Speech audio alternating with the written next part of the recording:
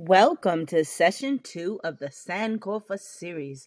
This presentation brings you the history of Black History Month with a focus on the man who made it possible, Dr. Carter G. Woodson. Many of us have been enriched by and enjoyed Black History Month celebrations, events, presentations, and conferences for years. Fewer of us, however, are aware that this tradition dates back almost a century. We owe this important tradition to an outstanding Black man. That man is no other than Dr. Carter G. Woodson, who is adoringly known as the father of Black history.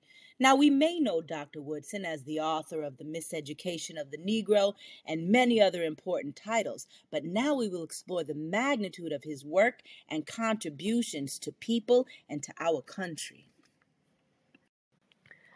Dr. Woodson was born in 1875 in Virginia. As you might gather from that date, his parents were both freed slaves who had 9 children. Carter spent his childhood working as a sharecropper, a mine worker, and a garbage driver. Because he worked so much, he didn't actually attend school regularly until he was 20 years old, when he completed high school in just 2 years. This brilliant artwork by Charles Alston explains that Carter could only go to school on rainy days when it was too wet outside to farm. But after graduation, he traveled to the Philippines to work in education and also traveled extensively throughout the world before earning his master's degree. In 1912, Dr. Woodson became the second Black man in history to earn a PhD from Harvard. W.E.B. Du Bois would be the first. Even more fascinating and astounding, Dr. Woodson is the only person of enslaved parents to earn a PhD in history from any institution in the United States. Realizing how underrepresented and marginalized Black people were in American history, Woodson and Jesse E. Moreland founded the Association for the Study of Negro Life and History in 1915. That organization is now the Association for the Study of African American Life and History, or the ASALH.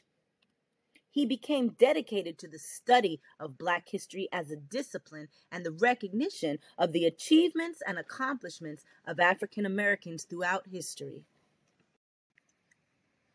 Dr. Woodson asserted, if a race has no history, it has no worthwhile tradition.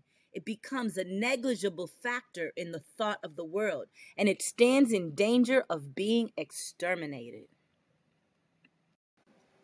Dr. Woodson published his first book in 1915, and the following year he established the Journal of Negro History, which is now known as the Journal of African American History.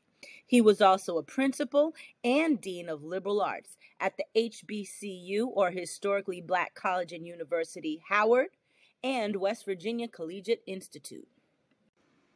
Here is but a glance at some of his publications, a tremendous collection of work and study.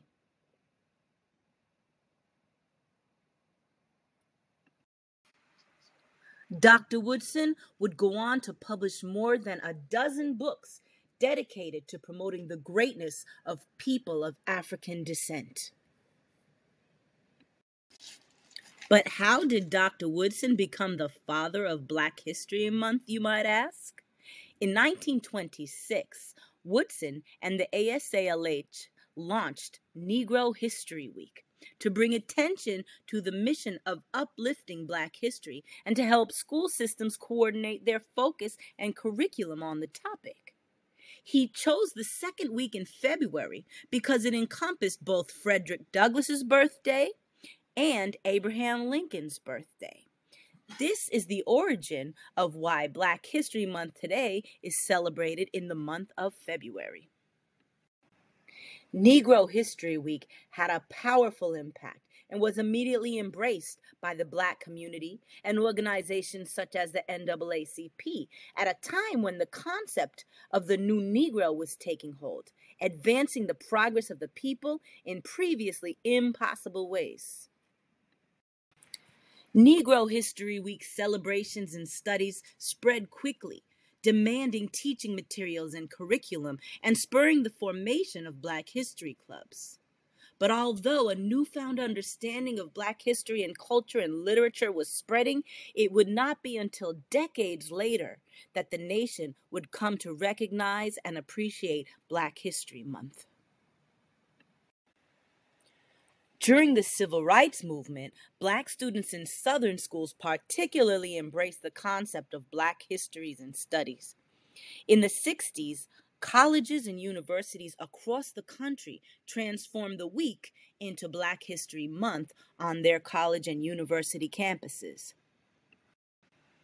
In 1970, the Black United Students and Educators of Kent State University in Ohio made history and became the first institution to extend Black history to the entire month of February.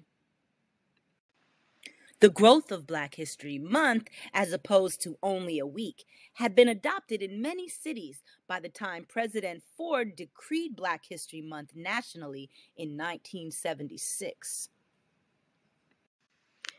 Here is an actual newspaper image from the first Black History Month celebration in 1976. Some people wondered why February, the shortest month of the year, is dedicated to Black history. We recognize the reason why Dr. Woodson chose the dates in February now. However, it's important to consider the following statement. Dr. Woodson never viewed Black history as a one-week affair. He pressed for schools to use Negro History Week to demonstrate what students learned all year. In the same vein, he established a Black Studies Extension program to reach adults throughout the year. It was in this sense that Blacks would learn of their past on a daily basis that he looked forward to the time when an annual celebration would no longer be necessary. Daryl Michael Scott, professor of history at Howard University. The following slides contain words of wisdom as quoted by the great Dr. Woodson. It's important that we reflect upon the fact that 100 years later, these words still ring true. For example, we should emphasize not Negro history, but the Negro in history. What we need is not the history of select races and nations, but the history of the world void of national bias, race hate, and religious prejudice. 1926. Let us banish fear. We have been in this mental state for 3 centuries. I am a radical. I am ready to act if I can find brave men to help me. The mere imparting of information is not education.